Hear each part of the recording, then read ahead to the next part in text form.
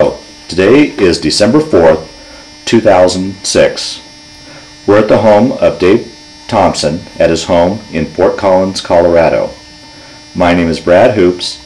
I'm the interviewer for the Northern Colorado Veterans Oral History Project. Welcome, Mr. Thompson. Thank you. I want to thank you for participating in this project. No problem. Okay. Let's start out if we can. If you could tell us a little bit about yourself, when and where you were born. I was born in Superior, Nebraska in 1922. Any siblings? No. You're the only child? Yeah. Okay. What did your folks do for a living? Shoemaker. My dad was a shoemaker. So was my granddad. Huh. I ended up doing that for a while too. Okay. For several years in Fort Collins, the shoe hospital. What can you tell us a little bit about what you were doing prior to entering the service? Well, graduated in '41, Fort Collins High, and day after I graduated, I went to California, another guy and I, and ended up getting a job, well, trying to get a job in Douglas Aircraft, but I didn't have the right deal there, you know, for a while. So I worked for Safeway stocking shelves. Then I came back home, and I came back home in about 2 weeks. Why, Douglas Aircraft called me. Huh. After you'd come back home? Yeah. No, to go back to Long Beach and work at the Douglas Aircraft there. Why did you, did you have an interest in aircraft, or why did you go to California to get on with them? Oh, at that time, California was where you could make more money. Gotcha. And had to take a course in sheet metal is what I did. And before the war went in, it was going, you know, but I was making A-20 bombers. At this point, were they making the bombers for us or for England or? For us. Oh, okay. A-20 is for us, yeah. Okay. And do you remember where you were and what you were doing when you heard about Pearl Harbor? I was driving towards Douglas Aircraft. Oh, is that right? Yeah. And I couldn't believe it, I'll tell you. But I worked there for a couple, 3 years. I can't remember how long now, but anyway, ended up going into the service. Did you enlist or were you drafted? I was drafted. Okay. Yeah. Even with your job there at Douglas, that didn't disqualify you from? Well, probably some of the guys did, yeah. But I went in. And you were drafted by the U.S. Army? Yeah. Okay. And I don't really know how I ended up in the Air Force, you know. I don't filled all those papers up, and I don't know how they came up putting me in the Air Force. So after you were drafted, how much longer then thereafter before you took off for boot camp? It was pretty quick. Yeah. And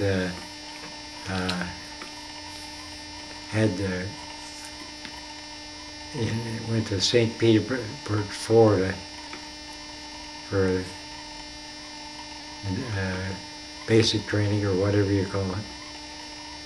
And then I couldn't tell you how many other bases I was at, but ended up flying in 8th Air Force. 8th Air Force. When did you, at what point along those various stops did you link up with your crew as a whole? The crew got together and, oh boy. It was in Oregon. We ended up going back to Chadron, Nebraska. Oh, is that right? Anywhere near your hometown? Not too far from Yeah. it. So you were able to get home before you took off for overseas? Oh no. We weren't living there then. We came out. Oh, okay. We moved. Everybody moved to California. Folks too. Oh, is that right? Yeah. And I'm trying to remember. It's long ago. Yeah, fair enough. But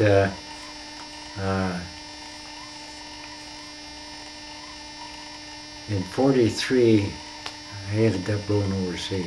'43. Now, did you guys fly over, or did you ship over? Well, the way it ended up, our crew stayed together all the time, Uh-huh. and we ended up, the whole squadron went over at the same time, and landed in England. Well, but did you guys all fly over in formation, or did you take a ship over? How did you get over to England? We flew over, Okay. but no formation or Yeah. anything like that, because it's too damn many of them. And first time we landed in Liverpool, and we ended up there, and the runway was slick for some reason or other, and we right off the runway got stuck, so we had to stay there for a day or two Huh. before we went on to our main base. Now, prior to joining the service and getting into the Air Corps, had you ever flown before? No. Huh. Do you remember your first time up? Yes. Yeah. You tell us a little bit about that. Made you take a few deep breaths. Huh. Yeah, no, I enjoyed it though. Yeah. Oh, beautiful scenery, you know. How was and then how did you? Do you have any idea how you became chosen to be a waist gunner? How that took place? I don't know. Yeah. I really don't. It all through the paperwork, and I had to go through gunnery school in Las Vegas, for one thing. Now how they took me for that, I don't know. Yeah. But we had to, in Las Vegas, we had to learn how to shoot the guns, and then get up we ended up getting an AT-6s, if you know what that No, was. if you can explain that Yeah. to us. And, it's a fighter type deal, and it's two cockpits, one ahead of the other. And I had we had the gunners, trainers, I had to sit in the back one, because I had a gun. And we go up and shoot at there was another plane taking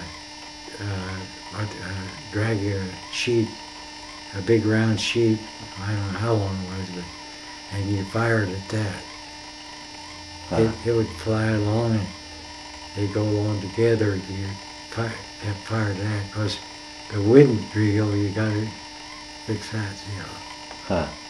Were they pretty accurate, those guns? Well, the guns were, depended on the guy driving,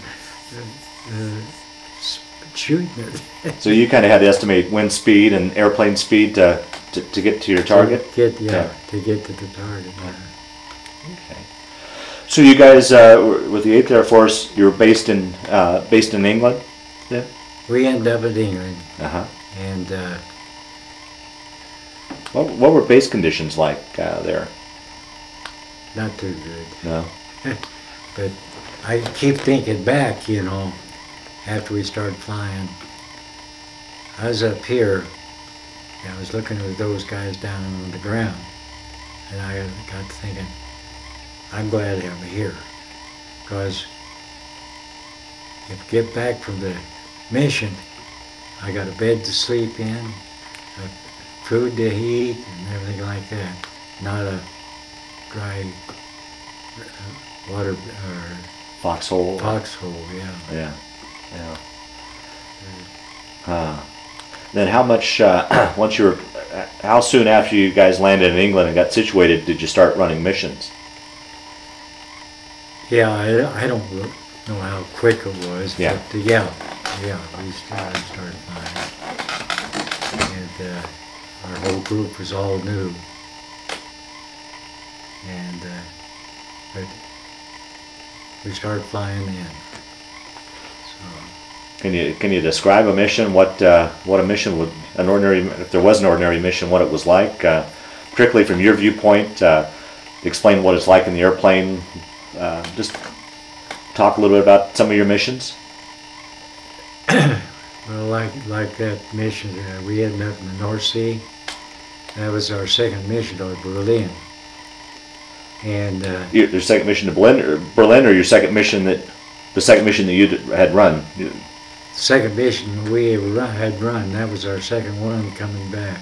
Oh, geez, almost right off the bat, then, huh? Yeah. Talk. But that was the 14th mission was the mission I went in the North Sea. We got that from Berlin, and it's cold up there. And one day, came back from a mission, and in the huts we had huts, and we had 3 crews at each mission in there. And I came back one time, and the guy from New York, I don't remember what his name is, but he looked like somebody had put him up against a wall and just started beating the hell out of one side of his head. But that was frostbite. So you see, your oxygen mask, you had to keep it open for exhale. And sometimes it would freeze up. Now, that's how cold it gets, see. And so I had a short one day. But you gotta keep those masks open. You were saying that from your position, you basically just opened a door, so you had the cold air blowing in on you, right? Well, I showed you the way the fortress was, and you know the radio room has a gun on top. He has to open that up, and then we're down here in the back there, and we open ours up so that wind's going right straight through you. You know what I did when we went on a mission like that? Took my winter underwear, long johns, you know, put them on. On top of that, I put we had to put our electric suits on. On that, I put my summer flying suit. And then on that, I put my winter flying suit. And I've got a picture here someplace I was going to show you that what it was like. But it was cool. What you're saying, it got upwards to 40 below zero? Oh yeah. Yeah. Yeah. Occasionally, it depended on how high you went. At one time, we had to go up pretty high to go over a storm. And there was one time we were in that storm trying to get out of it. But, ended up coming out of the clouds, and here we're going this way, and here comes another group coming this way. We were lucky. I'll tell you. Now, how often would it be between missions? How much time would you have off between? Oh, I don't know. No. Just depending on how good your plane was, you know. One time, some guys had to take our plane, and they ended up going in the drain. Yeah, so we ended up going through 3 planes.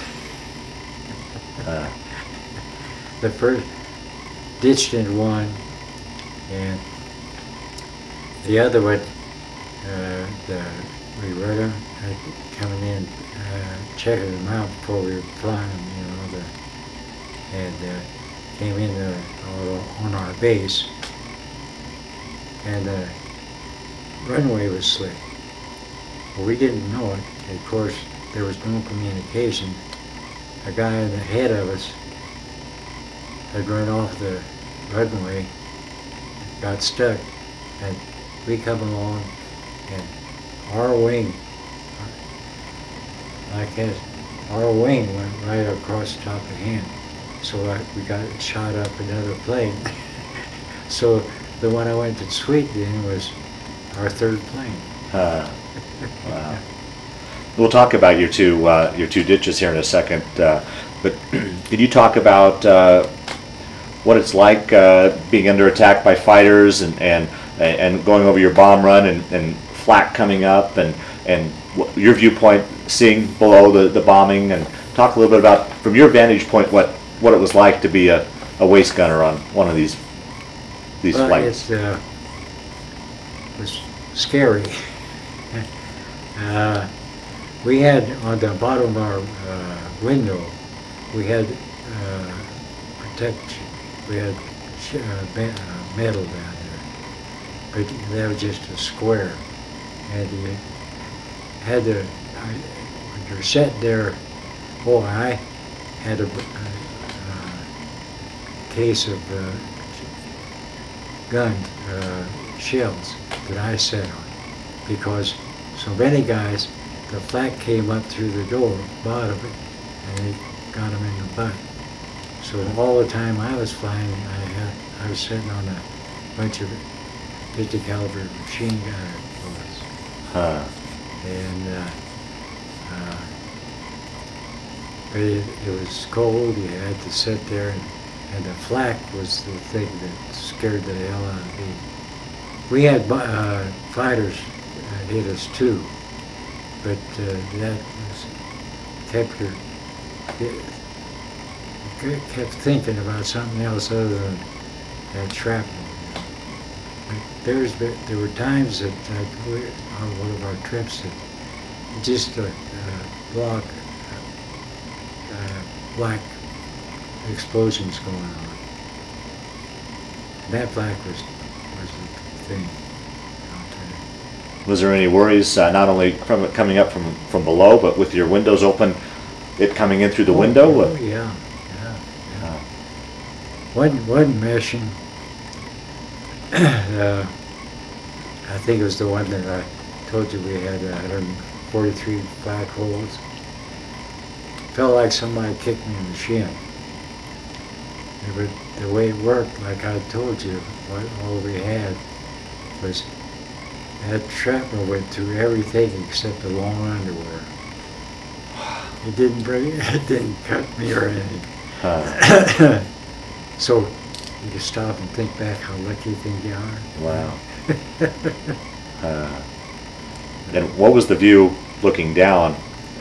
Can you describe from your viewpoint, the bombing below could? Well, you couldn't really put your head out the window. I had a camera. Sometimes they gave you a camera to take pictures, but even then you had to put the camera out to take the picture. But after you get by, you can see the black smoke and everything come out. Yeah.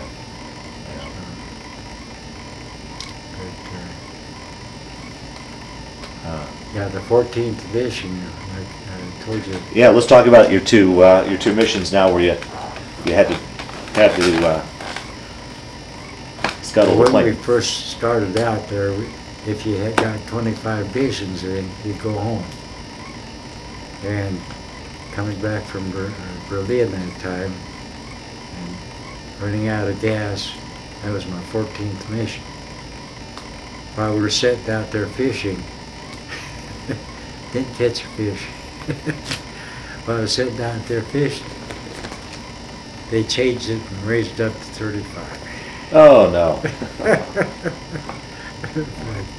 I'll tell you. So what was it like to crash land?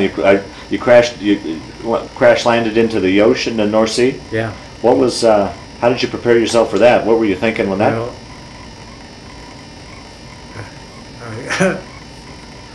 I couldn't tell you. I shit my pants.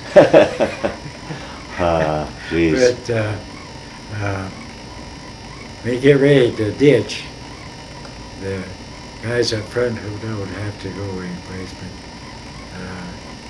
the rest of us got into the radio room. Like this is a nose. We got in the radio room and you put your back to the front. And we're all laying set down. And that ball turret I told you about,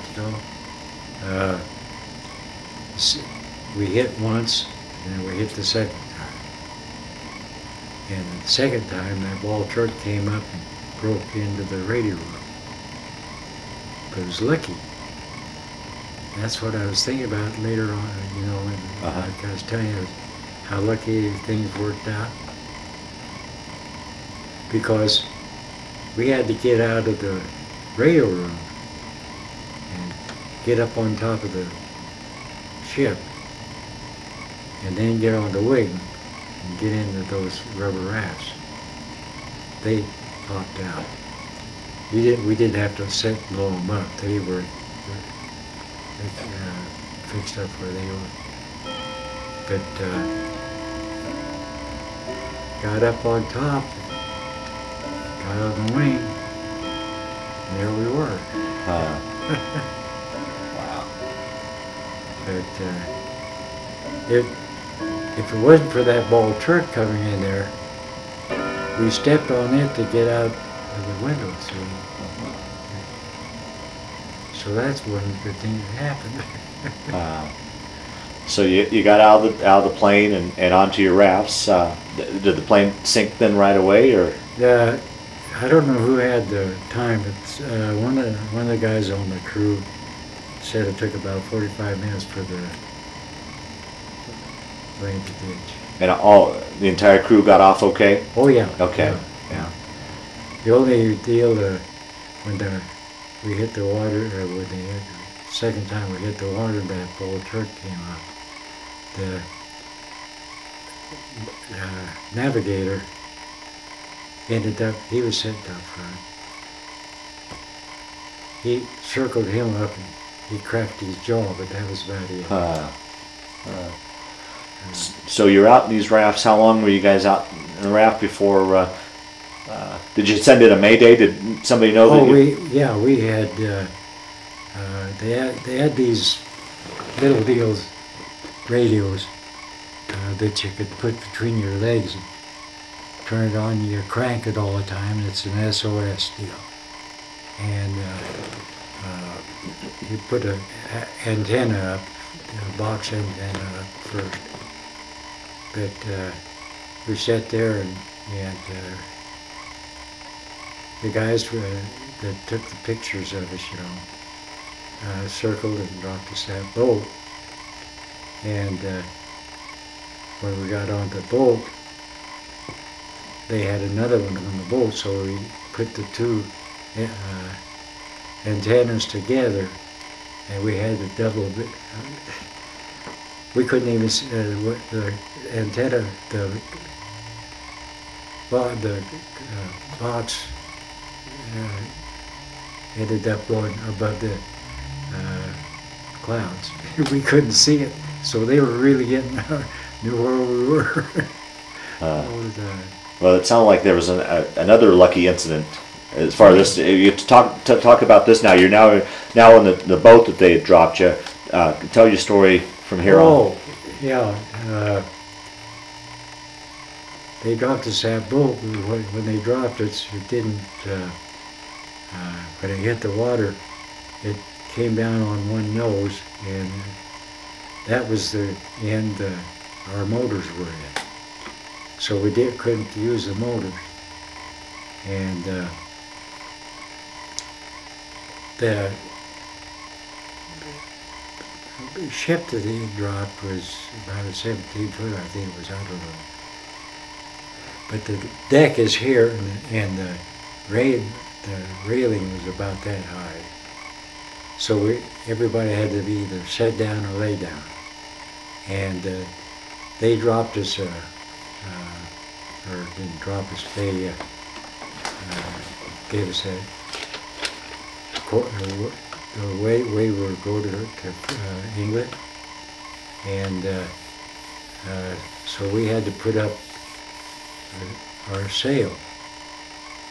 And I laid all night with that between my legs, pointed towards England. But none of us, luckily, didn't know how to sail a boat. So I laid there all night, pointed in one direction, but we were going back to towards France, which was lucky, because at night we saw on the horizon searchlights, and the flares on that boat were little ones, that didn't go very far. So the next day, 4:30 next afternoon, while Air Sea Rescue, the English came with their PT boat to pick us up. And so, of course, they knew where we were at. But anyway, when they started picking us up, one of the best things that happened was they started rubbing us with those Turkish towel, boy, and a couple of shots of scotch. but I think it was a cold night out. Oh, you're wet. It was March. I think it was. Was it sailing or deal? I think it was March. But anyway, you're wet. So you're freezing your butt all the way through there. But that scotch was good.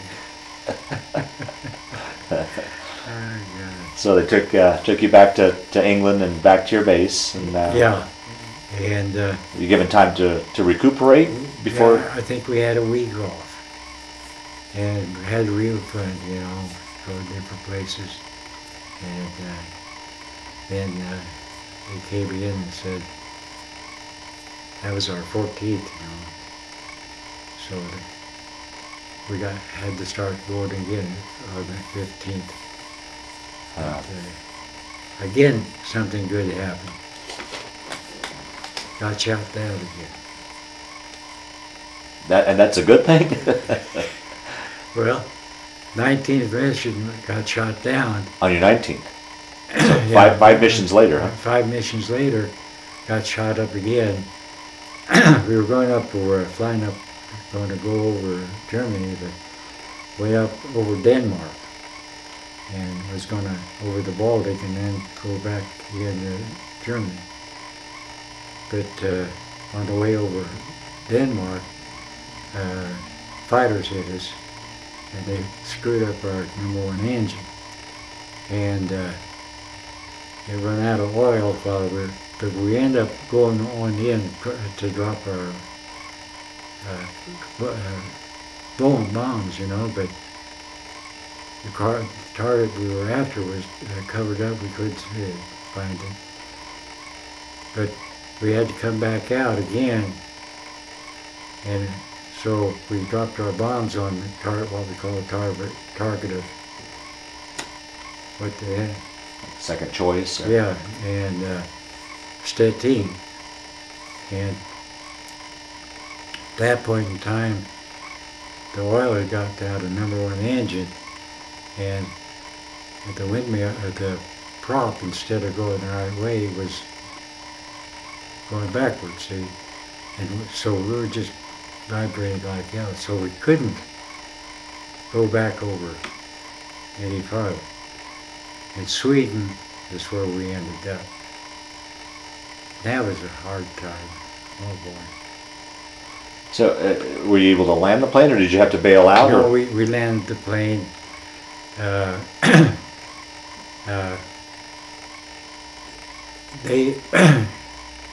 When we came in, they evidently the pilots do where to go on a deal like that. And but when we went in, we were heading for the airport, and we started circling. But on the way in, come to find out, the fighter pilot was after us again. But the Swedes went up, their fighter pilots went up and scared them off, shot them out of the ack and everything, you know. And so, but when we were going in, we didn't have nowhere to go, where to land. So we got down around 500 feet, and it was circling, you know, and we ended up over the shipyards, which was a domo. And we got shot with the Swedes shot us in the radio room with their AK. And I looked back there, and it was smoky. And I saw the radio man's shoes set there. I thought, oh my God. So I run up there, and he wasn't there. He was up front tearing up some papers we were supposed to tear up, you know. And the shoes I saw, I forgot, there was, you tie your shoes together and then tie them on your parachute. So when you have to bail out, well, you got some shoes to wear. Because even the shoes were covered up with warm stuff too. Wow. But anyway, we ended up, well, I've got some pictures I'll show you, that we ended up, the Swede came along and took, fighter pilots took us into where we could land, which was Malmo. And so we landed real good. And I jumped out of the plane, the waist area, and there were these guys in their uniforms and guns. I thought it was Swedes, but I guess they didn't know what would happen either. But anyway, from then on, ended up in Sweden, and we had to wear civilian clothes, and I got my flight pay, overseas pay, and my regular pay. What was your status? Were you considered prisoners of war, or just what they have your status down as? Well, or internees, but coming back on paperwork as far as the government was concerned here, I got a POD, probably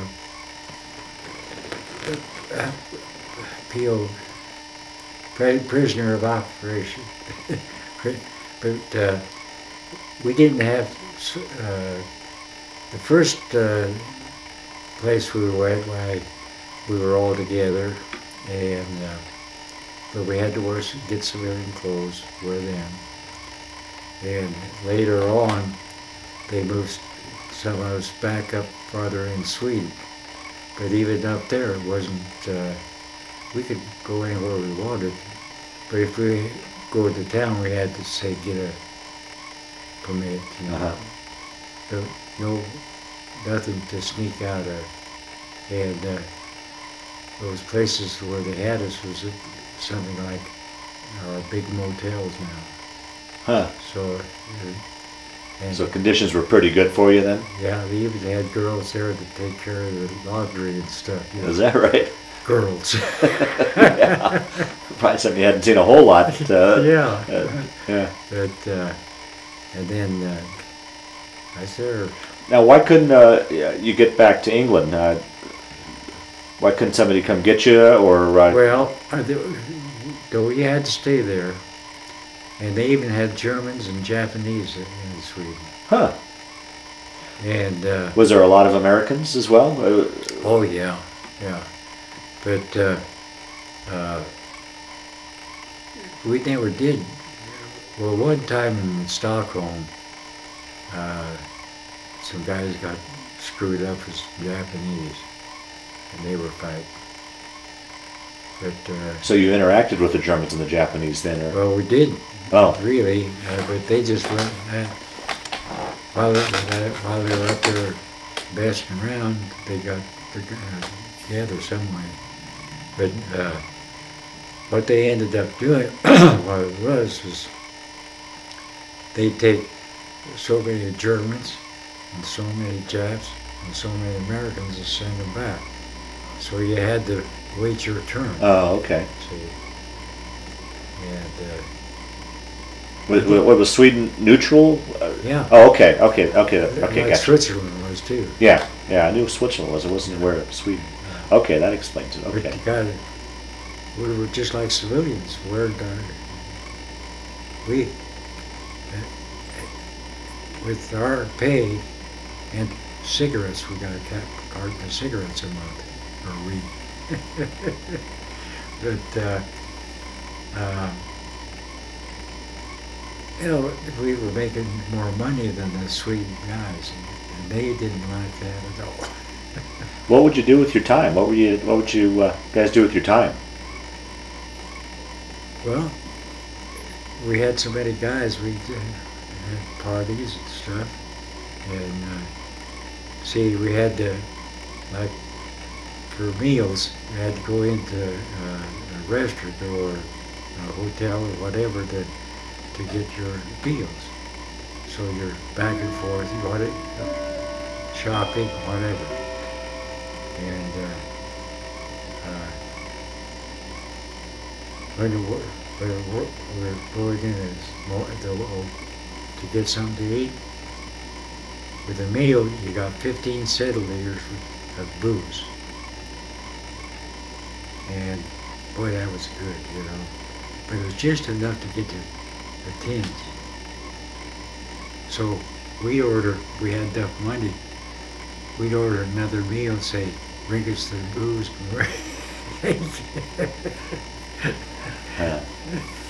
And we had fun.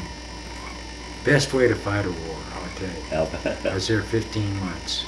Now, were you able to get communications like mail and such from home? Oh yeah. Yeah. So your parents knew your status and. Finally, yeah. Oh, good. My folks got a. What's the Telegram? Or? telegram that I was missing in contact, missing in action. Did your mom or your parents ever, after the war, ever talk about what they were thinking when they got that? Oh yeah. But it wasn't too long after that they contacted the American Vacation, I guess, and let them know that I was okay. And then we started writing letters back and forth like nobody's business. And then it was after the war, Germany surrendered. Then that you were able to go home, or did your number come up and did you get? Right after the war. Okay.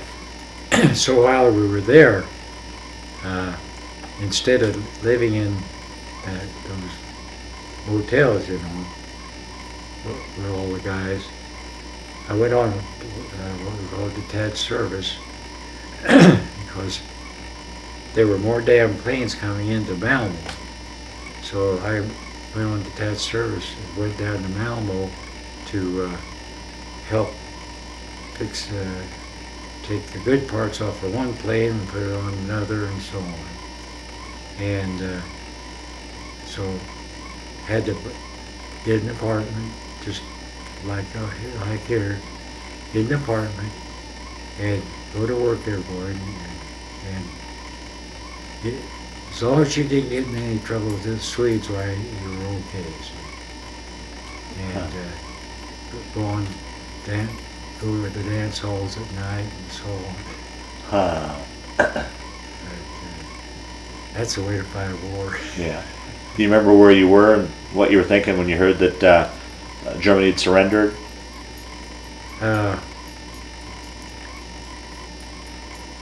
Not really. in a way, yeah, I was down Malibu, and heard about it, went that, and boy, did we have a party. Gee, they really had a room. Huh. But then, I don't remember how long after that was, then we ended up, they had to take a bunch of our planes back that we fixed to fly. And the guys did fly them back to somewhere in England.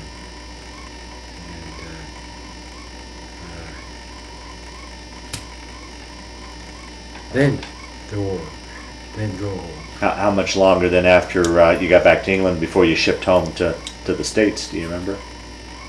Not really. Yeah. I really don't. Ended up, had to go by boat Back to the States? back to the States. I don't remember how long it was before Brad. How was that trip home? Terrible. I've heard nothing but terrible stories about those crossings. Oh God, I tell you. They could have it. You said, being in Sweden was the best way to fight the war. You saw probably the worst way to fight the war, being up in those planes. I think the 8th Army took some of the worst casualties of the whole war as a unit. How did you deal with the stress and it must have been terrifying. How do you keep your senses about you in a situation like that? Well, I don't know. You just think positive is about the only thing. But in looking back, like I told you, there were so many things that happened that at the point in time it happened, it was a good thing. Like that ditching, I finally got a boat, and everything was good, And of course, nobody knew how to sail a boat. Because otherwise you would have sailed back into enemy territory. Yeah. Yeah. So sometimes things turn out for the best. Yeah. What was it like once you got back to the States and were discharged, going from military life back to civilian life? Was that much of a change for you, an adjustment for you, or? No, not really. There were a bunch of us, that ended up coming back about the same time. And I was out in California at the time. That's where you were discharged, out in California? Yeah. So then the folks had come out there, and some of our relations came out there, but we ended up coming back to Fort Collins. But I couldn't tell you what the time schedule Yeah. was. And then My memory isn't all that good anymore. It goes on one ear and out the other. Yeah. And then after the war, you went on. Tell us a little bit about your career and your life after the war. Well, we came. We came to Fort Collins in '37. But after the war, we came back here. Oh, and started selling shoes for the deal, and that was doing all right, but not very good pay. And so I ended up going to Cheyenne and for a company, an Allen Management Shoe Company, and they had a clothing store with a shoe store area on top, on the balcony. So I was in charge of that. I took care of that, and ended up doing a hell of a lot better. but then I'll tell you, one of the gals that was working there, her husband worked at International Harvester. And so I ended up going over there, getting a job at International. And for a while I was working in the office. And then I ended up getting a job of traveling. I was in charge of the refrigeration, selling the refrigeration. And I thought, boy, International Harvester, I can retire, you know. But I sure learned things. That International moved all of their stuff down in Denver. And all those guys were left apart, you know. And I tell you, but I still had the job of traveling, which was all right. But living through it. Yeah. Well, how do you think the war affected your life, your experiences? How did it play in your life? Do you think? I'll tell you one thing that on the way back, I don't know when I was thinking about it, but after I got back, I was thinking, really, the guys graduating from high school should have to go through 2 years of the military. Well, you learn so much. You can really go through things easier, you know. You think better. Yeah.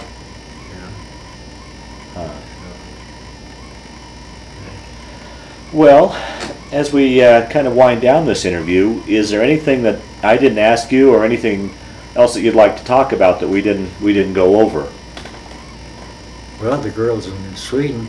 Oh, we talked about that, sure. Yeah, how was the interaction with the local people? Were they friendly to you? Great, or? Great. Yeah. Great. In fact, I got a picture in there that one of the girls I damn near brought home. Is that right? Yeah. But go to dances all the time, and I've met some good ones.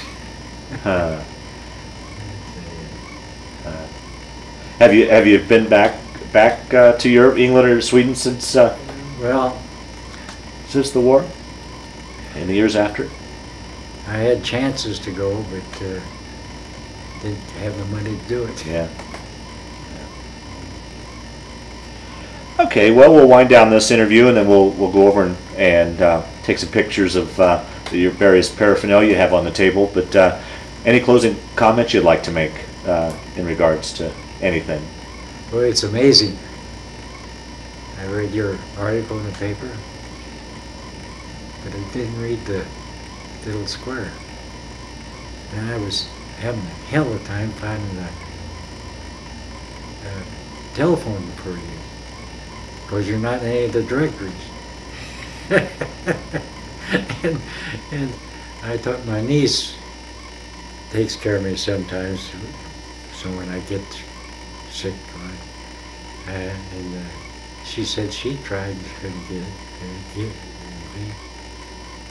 And one day I was looking and I got the audio, and I was going through it and I saw this. I finally found it. I got so pissed off that I forgot that. But that book that I showed you, I don't know where he gets all his information. What's the name of the book for viewers that may want to check it out or read it? I'll grab it for you here. I don't, it's Masters of the Air, and it's Donald L. Miller is the author of it. And that's about the 8th Air Force, or about bombers in particular, or what's America's bombers who fought the air war against Nazi Germany. Okay. Well, here's a picture of him. But I haven't read a lot of that. But he talks about times where the Germans had rockets from the planes. I never saw any of that. No? Huh. Well, I think that was probably later in the war. At that time, you were probably in Sweden by then, maybe. Yeah, I think it was towards the end of the war when they started using rockets. Yeah. Did you ever, through the years, keep in touch with your crew members or anybody's from? Well, yeah, but I think we're all dead now, I think. In fact, yesterday was my birthday.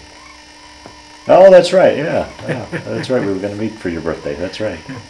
And how old are you? 84. 84. And I had an aunt that lived to be 93 that I used to take care of years ago.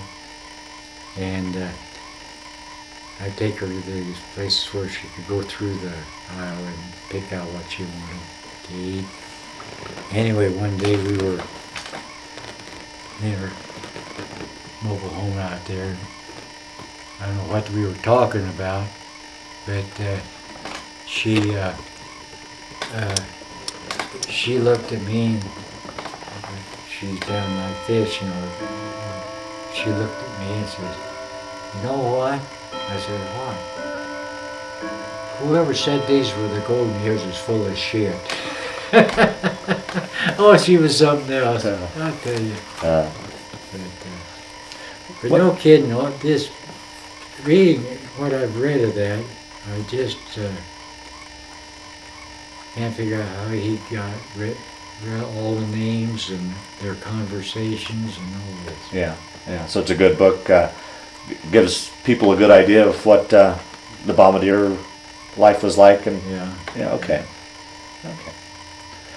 Well, I want to thank you for participating in this project, and more importantly, I want to thank you for your service to our country. Well, I charge for that. Okay. Now this is a picture of the waist gunner where it's an open window where I put my gun out, and the wind goes right through you. And top there is the navigator and the airport, or the cockpit. That's my Christmas card to my grandmother in 1943.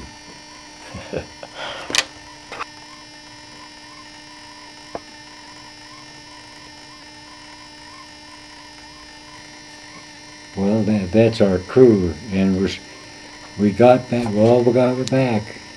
Now, which one are you? And where am I?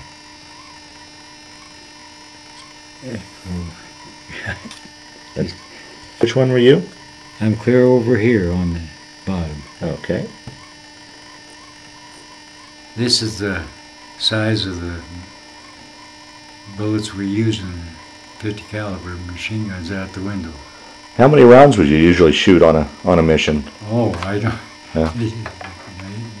You never could keep track of that. Yeah. And this went through the war with me, and this is black tape to keep the noise out, and then in here we've got soft stuff on the ears so they wouldn't sweat and get frostbite. But that's an English type. And the wires hanging out hooked you up to communications up front? Yeah, these are, yeah, you talk to the pilot, co-pilot, everybody on the plane.